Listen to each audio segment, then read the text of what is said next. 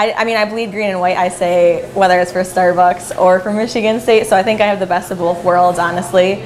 Working for a university and this amazing place that it is. I mean, we're a very small part of this like huge entity that is Michigan State University. We opened our first store here at Wells Hall in 2011, and this will be our 3-year anniversary upcoming in September.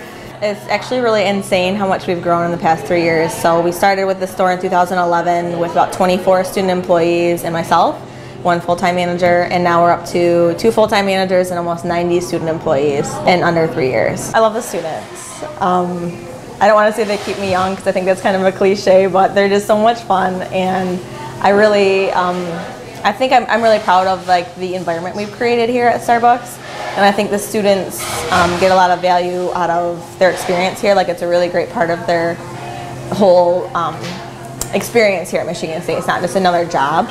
We try to make it a place they want to come, kind of like their third place or their place they can escape to even though they're working. And it's just amazing to watch all the friendships that develop, and they're just so much fun. So, meeting lots of students, and what's most rewarding to me is getting all that feedback after they leave about what a great experience it was working here. That makes it all worth it. I hope we continue to grow over the next few years. I definitely think that there's a demand on campus for more locations. Obviously, we're quite busy, and I look forward to the future growth and opportunities for myself and for Starbucks and the brand here on campus. So I think just being a Spartan and representing MSU and representing Starbucks as best I can every single day is the best part about working here.